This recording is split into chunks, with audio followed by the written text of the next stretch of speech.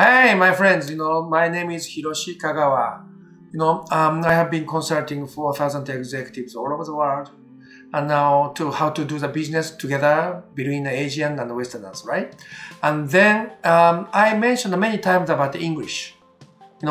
English as a second language for many Asians. So, I would like to tell you how they are learning English, particularly Japanese case, is a typical case. So I want to give you one example how Japanese are learning English in the school days. They are not encouraged to speak out. They want to read, and they want to, teacher want to teach grammar or how to read, how to translate precisely. What is the right answer after this word?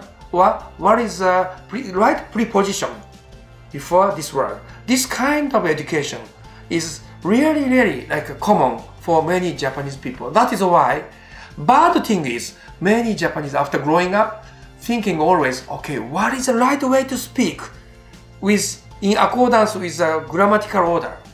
So they are stuck to speak out in front of you. So don't put the pressure on them, because unfortunately school education is not good for the business discussion skill buildings. So after going to a real business world, they really need to learn how to discuss, how to do the brainstorm. Brainstorm is really far away for the first time. So help them for them to speak out, even if their grammar is not good or their way of speaking is not perfectly alright. Just let them speak out. So this is your skill, as a director or a manager who you guys can come to Japan, please encourage them. And it's helped a lot. Thank you very much.